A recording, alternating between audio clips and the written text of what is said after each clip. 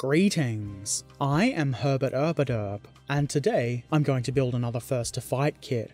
This time, by patron choice, the Pz.Kpfw 35T, and a fine choice it is.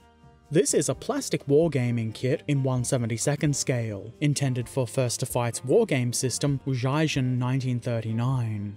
I know I'm terrible at speaking Polish. The back of the box shows us a basic painting and marking guide with colour suggestions from Vallejo.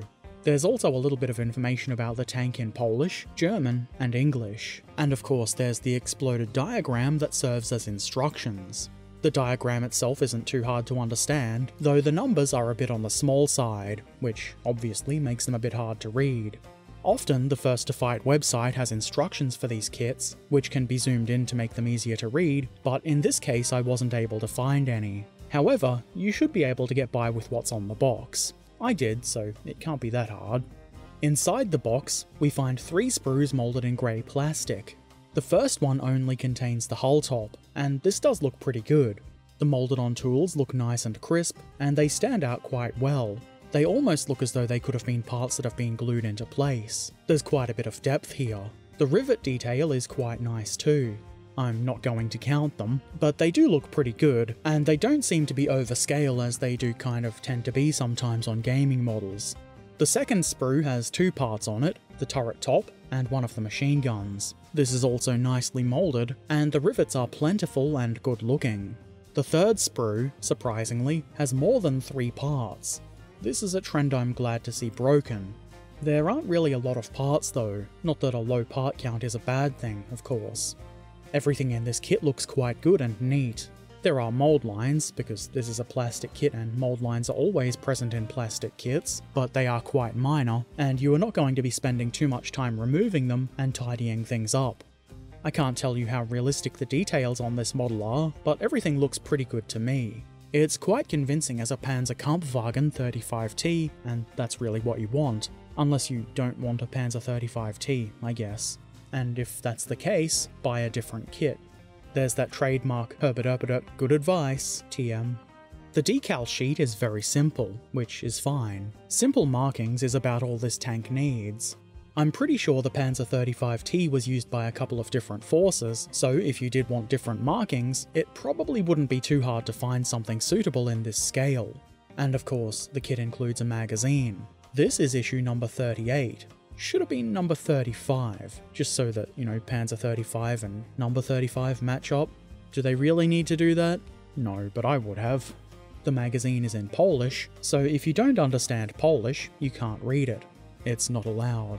But you can still look at the pictures. Or if you want, you could try use some sort of translator. That might work as well.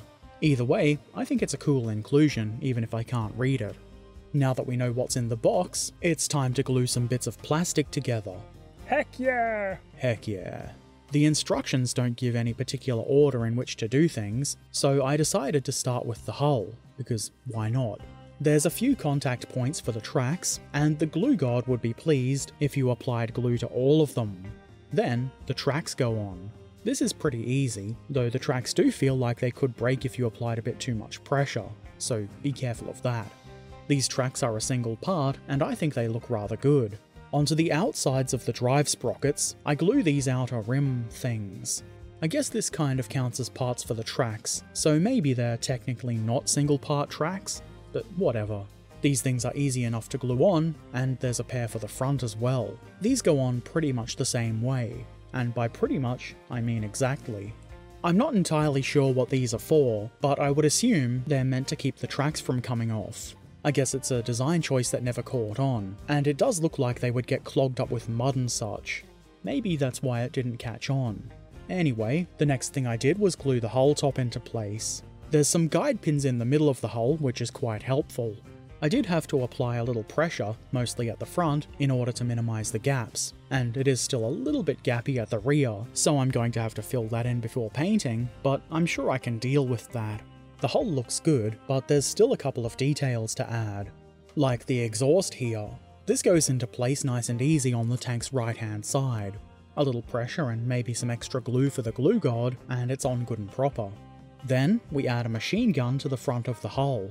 This looks like a big chonker of a gun, but really I think it's just that the tank is kind of small. I found tweezers to be pretty helpful here. I follow that with this thing, which I think might be a radio antenna mount. Obviously I don't know for sure though. It's not too difficult to place, and again, tweezers make it a bit easier. Thank you, tweezers, you're a real friend. Obviously be careful when you're tweezering a part like this. Rounded parts do like to go flying, and they're a favourite of the carpet monster, who is a right bastard. The final hull detail is this horn. Are you going to make another bad joke about the tank being horny, Herbert? You know, I would never do that. This part looks pretty fiddly to get into place, and it is. There isn't a guide hole for it or anything like that, so you've got to get it to stand up on the little mounting knob. It's fiddly, of course, but it is doable. Clearly I've done it, so you can too. Now, it's turret time. It seemed a good idea to me to glue the gun into place first. There's no backing part to hold this in place and allow it to be movable, which is fine by me, so I just glue it into place. I could jigger it so the gap between the turret and the gun is more towards the bottom, so it's a bit less obvious. I also make sure the elevation is where I want it. To the right of that, in what is probably the obvious location, I install a machine gun. You'll probably need to nudge this a little bit to get it nice and neat. I don't think this is a coaxial machine gun, so I don't worry about lining it up with the main gun, at least in the vertical axis. The bottom of the turret goes on next, and this is very easy to do, as you can tell by looking at it. The commander's hatch goes into place next. It has a tiny little nubbin for keying, so there is a particular way it should go on. Nothing too tricky here though, or anywhere in this kit really. Next, we place the turret atop the hull, and as you can see, there's nothing to hold this in place, and it will fall off quite easily. Obviously you could fix that yourself, and I think the easiest way to do that would be by gluing some mounts from some scrap plastic into the tank and gluing magnets onto those. I clearly haven't done that, but I'm sure you could figure it out yourself. Anyway, the plastic Pz.Kpfw 35T in 72nd scale by First to Fight is now completed, and I quite like it. The only problem I have with it is that the turret doesn't lock onto the hull. The other turrets in the First to Fight kits I've seen so far have had them, and I hope the rest of them do, and this is an outlier. All that said, I do think it is a pretty minor problem, and like I said, it could be corrected with some magnets and some scrap sprue. Also, it clearly doesn't affect the appearance of the model. You just have to either do a little bit of extra work, or be careful when handling it. This model is a good, fun, and fairly simple kit to build. There's a couple of tiny fiddly bits, but not quite as fiddly as some of the other First to Fight kits I've seen.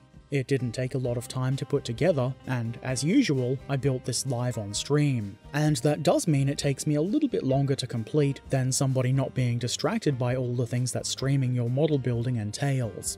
Not surprising really. It is a wargaming kit and they are generally designed to be quick and easy to put together, and that means if you need a horde of Panzer 35Ts, you could quite easily whip one up in an afternoon. Then, your enemies will tremble before you, or they'll laugh at your puny riveted death trap. I guess it really depends on what you're up against, doesn't it? Anyway, I think this is a pretty good little kit. It was pleasant to build, and the result is good. If you have any questions or comments, feel free to put them in the comment section below. If you'd like to watch me build kits like this live on stream, head on over to my Twitch channel. The link is in the description, which is where you can also find links to all of my other things, like social media.